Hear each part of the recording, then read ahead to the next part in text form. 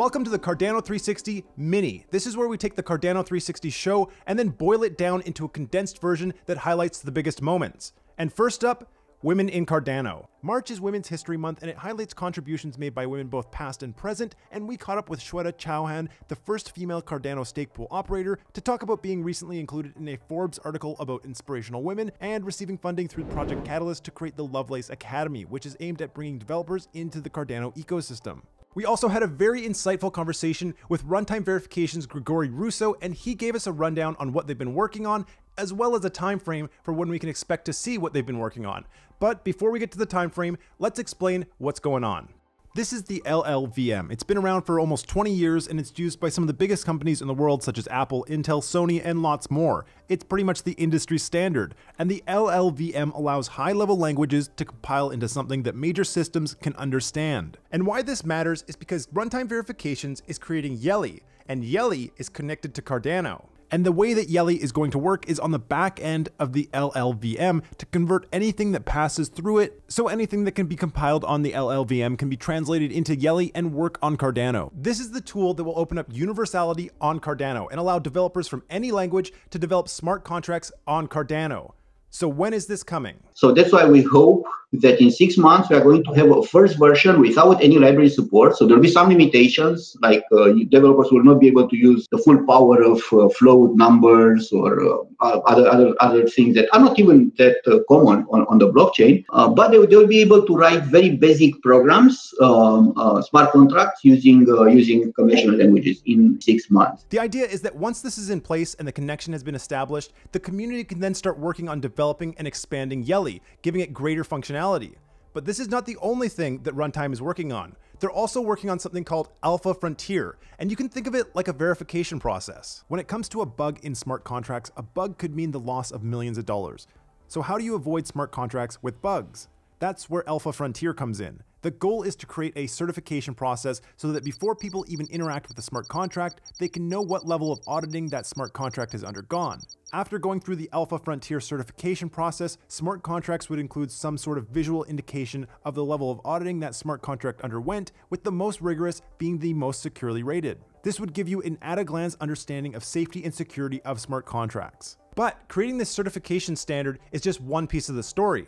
Using this standard, the idea is to go and approach dApps and projects that are working well on Ethereum and then bring them over to Cardano and create a three-way partnership between Runtime Verifications, IOHK, and the product maker. And the idea is to benefit everyone. Cardano adds growth products, users, devs, and raises the security bar. The product gets to extend to Cardano with elevated security solutions by Runtime Verifications, and Runtime Verifications increases its expertise, partnerships, and formally verified modules. dApps that currently run on Ethereum also running on Cardano is something we're all looking forward to. And in fact, we were treated to a demo of a UNISWAP-like decentralized exchange working perfectly in the PLUTUS language. Decentralization is one of the current topics in the ecosystem, so we made sure to talk about what does full decentralization mean. On March 31st, D will equal 0, and that means 100% of the blocks are being produced by stake pool operators. But this is just the first step of 3 that will lead us to full decentralization. What comes next is the network. As it stands right now, the network is somewhat peer-to-peer. I say somewhat because peers are connecting to each other, but it has to be done manually. And with this next phase of improvements, the goal will be to make this automatic, so interactions between agents on the network are more fluid, with the final step being governance, which is already being worked on with Project Catalyst, as many of you know. By the way, we just released a special standalone video about reward sharing and pledge by our chief scientist, Agalos. So be sure to check that out too if you're into the science and philosophy of rewards.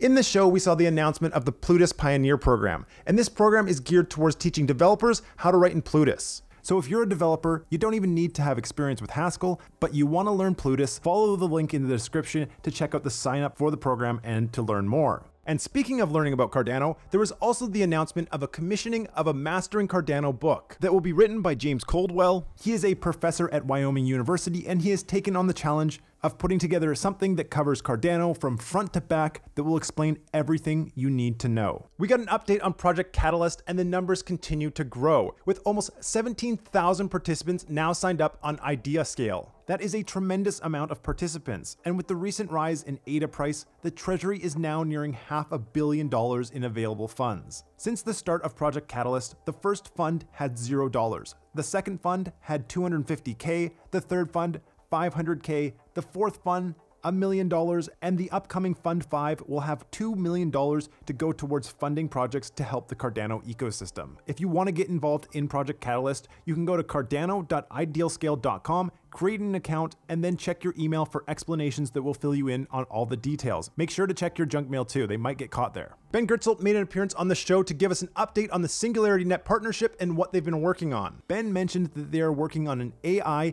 DSL, or domain-specific language, and this would be a language for AI agents running on Cardano to interact with each other. Ben also talked about robots, specifically Grace, who is a sibling to Sophia and is aimed at the medical industry, and how they plan to include the use of the Cardano blockchain. Hanson Robotics will be building Grace with the AI mind from SingularityNet, which will be running on the Cardano blockchain, offering a level of security for sensitive information that Cardano can provide. A few months ago, a partnership was announced with Wolfram Alpha, and this month we got an update on progress. And that is that they have now integrated Cardano into the Wolfram language, and are able now to read transactions from Cardano in the Wolfram language, with the next step being able to write transactions to Cardano along with Oracle integration. And if you're not familiar with Wolfram Alpha, it is a knowledge engine, and what Wolfram Alpha will be able to do is deliver computational facts to blockchains that trigger clauses in smart contracts, which will be greatly beneficial to smart contracts on Cardano. And of course, last but not least, the Alonzo roadmap. All this month and into April, the Ledger node code is being updated, and that coincides with PLUTUS development and the integration of the code as well. Near the end of April, a private testnet will be launched to check everything is working, and near the start of May, the Pioneer testnet will be launched. They will test this for 2 months, and if everything goes well, at the end of June, there will be a code freeze. This freeze will last a minimum of 4 weeks to give exchanges like Binance, Coinbase, and Bittrex the time they need to update, and if everything goes as planned, we'll see smart contracts on Cardano